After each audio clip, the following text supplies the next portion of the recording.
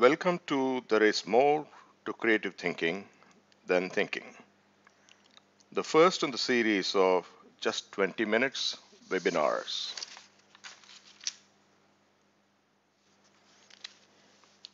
I'm sharing this picture for one obvious reason and another not so obvious reason. The obvious reason, Lord Ganesha is considered the remover of all obstacles. So, we begin anything important by seeking his blessings. I seek his blessings that we go through this session without any hitch. The less obvious reason is this. What you see is an eco-friendly clay Ganesha and is made by an NGO. The people who make this at the NGO are mentally and physically challenged people. I've been to the place where they make it and have met these wonderful people. The place is buzzing with life. Everyone is encouraged to make a Ganesha, and they have acquired this skill only because of the encouragement. It set me thinking, actually. The power of support and encouragement to think differently and do things better.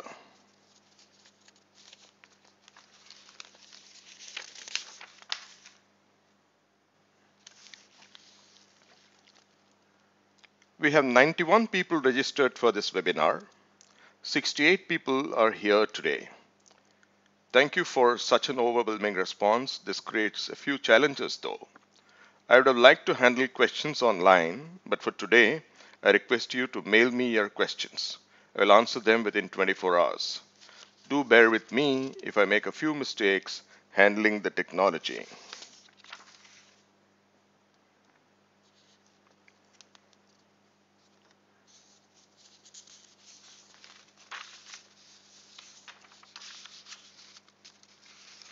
The moment we talk about creative thinking, we start thinking about great thinkers and thinking styles.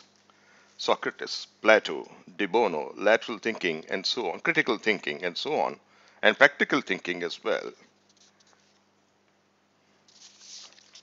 The other thing we do is to go to an off-site workshop and run a creativity workshop to learn creative thinking tools, techniques, and processes. The workshop is lively, fun-filled, engaging, and there is a lot of camaraderie, teamwork, presentations, and so on. However, the atmosphere created in such workshops is not easy to replicate at the workplace.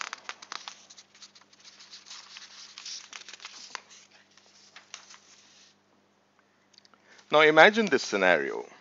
Boss is called for a meeting. One of the new recruits, a bright, young, freshly minted MBA, is also invited for this meeting. He was recruited principally because of his unusual ways of looking at issues. What is the task? The task is to think of completely new, engaging ways to present the status of the Indian operations and its potential to the visiting principal from US. In fact, the boss had used the term out of the box in his task description. Now, similar things happen in many other organizations. Bosses always seem to want fresh, new, out of the box ideas. Our young friend suggests an idea. He suggests putting together a team of bright young managers. The team must think like the board and have a lively discussion for 60 minutes on the Indian operations and its future.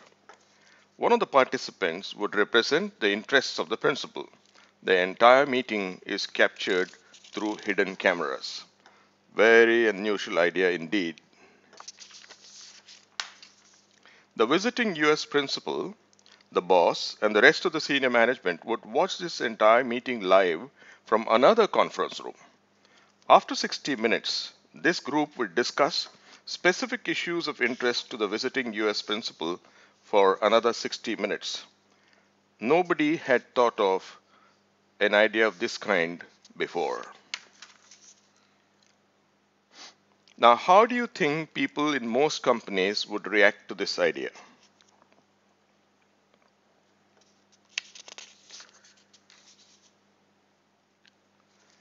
One option is to dismiss it immediately as a harebrained idea of an eager and enthusiastic newcomer. This reaction is almost instantaneous. It is almost like an offensive launched against the youngster. The second one is analyze pros and cons, discuss the risks of trying something so radical, and finally go for a regular PowerPoint presentation by the boss. Make slides more interesting and not too text heavy. The chairman of the leading organizations calls this paralysis by analysis. The idea is under a microscope and analyzed to death. The third option is silence. Wait for initial comments by someone else, preferably by the boss, thereafter go with the flow. Often you can locate this or identify this behavior by a stone-faced Jackson expression. We do not know if people are happy or unhappy with the idea. Everybody is playing the wait and watch game.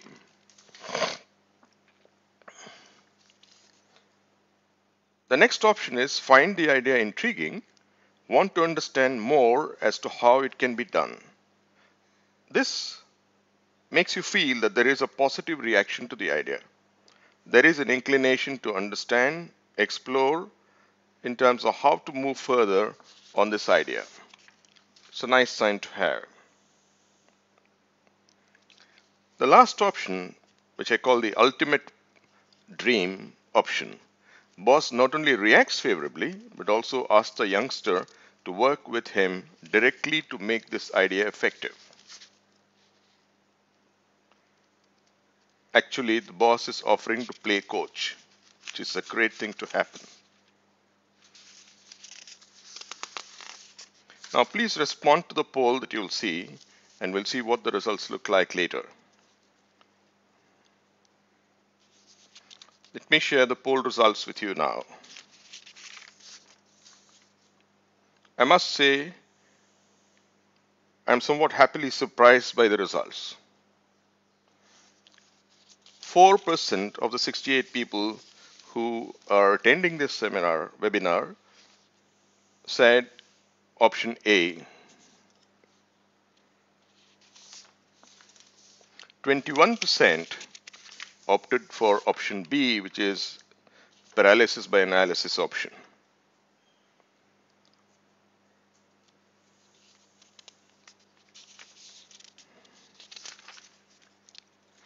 Only 15% opted for the stone-faced Jackson option. In most cases, I found when we did similar research, this option is almost about 20 to 25%. And even the earlier option, the percentage numbers were high. 54% opted for option D, which is find the idea intriguing and wanting to understand more. This figure is a real surprise for me, the highest ever. What it really means to me is that you're wonderful people and are likely to encourage creative thinking more than others I know. That's great. Only 6% opted for the boss playing coach. This conforms to the figures from our earlier research as well. The truth is the boss holds the key to changing the creative climate of the organization. So that leads us to the question, what is creative climate? How does it affect creative thinking? So take a look at an interesting definition from Synectics in Boston. Synectics actually introduced this formula. Years ago, I trained as a Synectics facilitator. It's one of the leading organizations in the US teaching creative thinking. Here is a formula I learned at Synectics. Creativity is a function of climate into thinking. You'll see in the next line, innovation is defined as function of thinking, climate, and implementation. So there is an element of implementation in innovation. But let's focus on the creativity angle. Okay. I can understand this concept about thinking, but what do they mean by climate?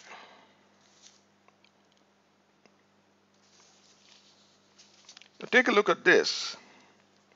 In a meeting, when you suggest an idea, someone attacks it mercilessly, you could find the climate threatening, which is the lower bottom part that you can see. You'll keep quiet after that, wanting to preserve your self-esteem. Actually, they call it emotional survival. On the other extreme, if the boss himself is supportive and encouraging, you will feel energized and you will participate wholeheartedly in the meeting with great enthusiasm. So the energy is available for task accomplishment and success. So this is what it's all about. So you could be moving on a continuum from threatening to adversarial to neutral to cooperative to supportive. This entire climate is in the hands of the leader of the organization, the boss. I hate this idea. Let me share a story here. I was facilitating a workshop for a large financial services company some time ago. The task was to find completely new ways to grow the business. During the inauguration, the MD told his managers that he was looking forward to some really different, even crazy ideas. Every idea is valuable and no one should censor anything. That was his brief. Later in the evening, I was helping him sort and select ideas with potential and promise. There was one idea which made him see red. He was livid. What if we made ABC Swamiji the brand ambassador for our business? The MD was furious. He said, I hate this idea. Here I am bringing them to an offsite at huge expense and see how frivolous they are. What kind of an idea is this? How can they even think like this? He was like a raging bull. I kept quiet for a while and then told him, look, you gave them the freedom to think without any restraint. So how can you complain? They've just done what you wanted them to do. You can't complain about that. But this is not acceptable. This is real rubbish, he said. I said, look, why don't we do one thing? We're going to form 5 groups tomorrow to develop the ideas that you select, right? Give this idea to one group and ask them to develop it. But then I don't like it, he said. You don't have to say you like it. Simply say you found it to be very different and you want to explore it. So he reluctantly agreed to my suggestion.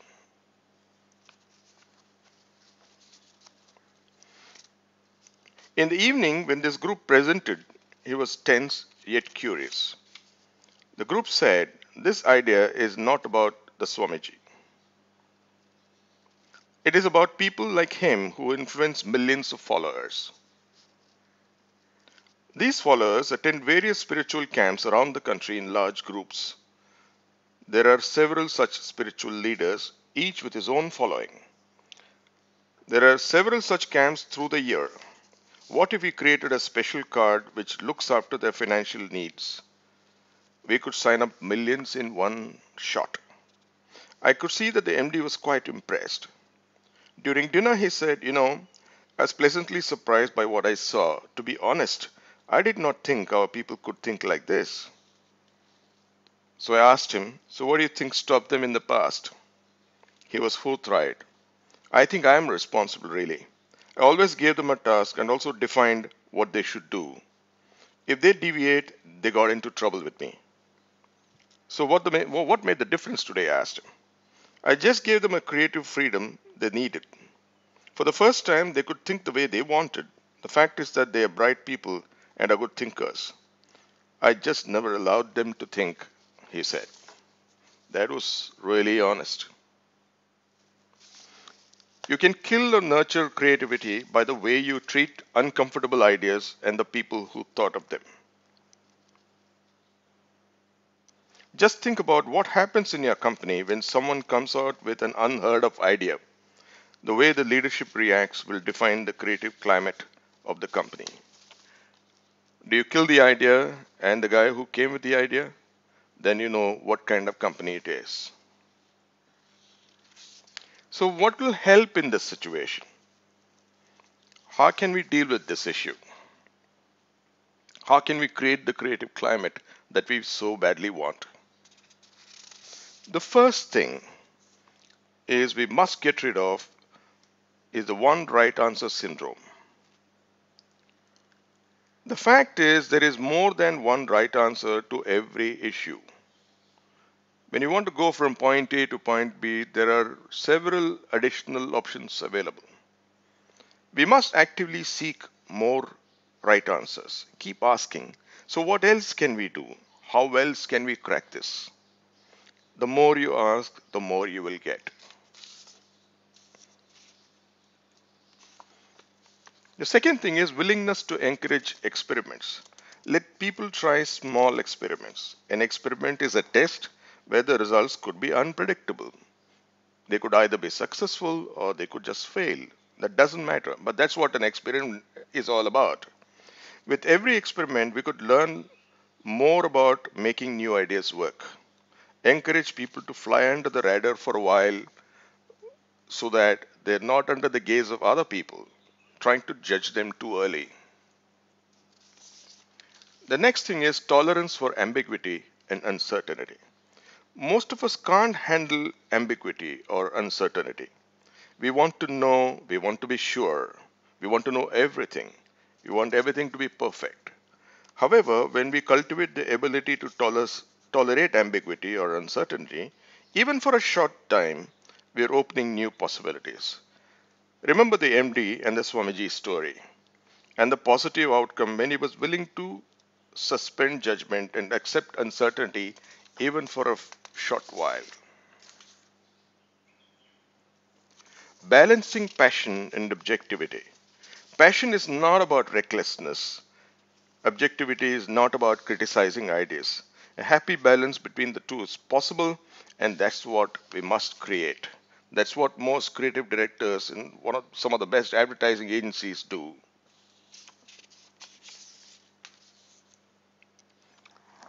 What can your people do without seeking permission?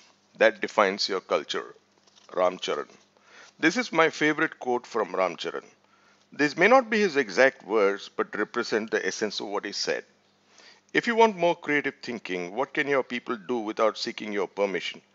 To think without restraint. That defines your creative culture. There is a question for you now before I close the session.